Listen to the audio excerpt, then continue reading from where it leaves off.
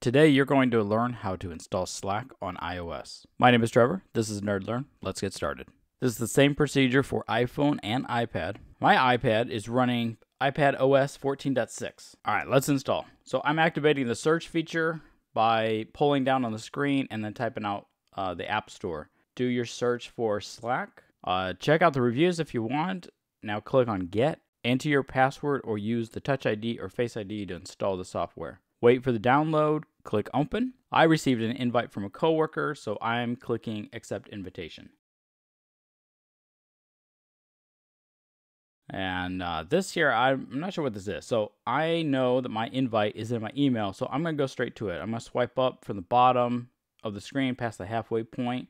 And now on the home screen, I'm going to tap Mail. I'm going to locate my email containing the Join Now link. And the person who invited you to the team name, and other members can also be seen in this invitation email. So click on Join Now.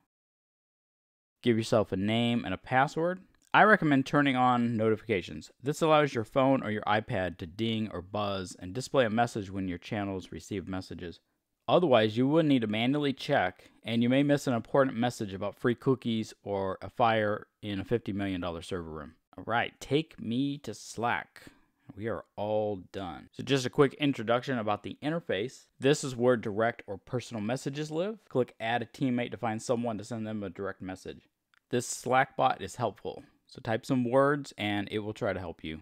Channels are here, categorized by topic, and it's up to the users to obey the topic and not put nonsense inside of a work channel, for instance. This channel name is bold, telling me that there's an unread message. Swipe to the right to see other workspaces or teams that you're a part of. Swipe to the left to filter for direct messages only. When you get a new teammate, click Add Teammates and enter their email address, and they're going to receive an automated message with the link inside.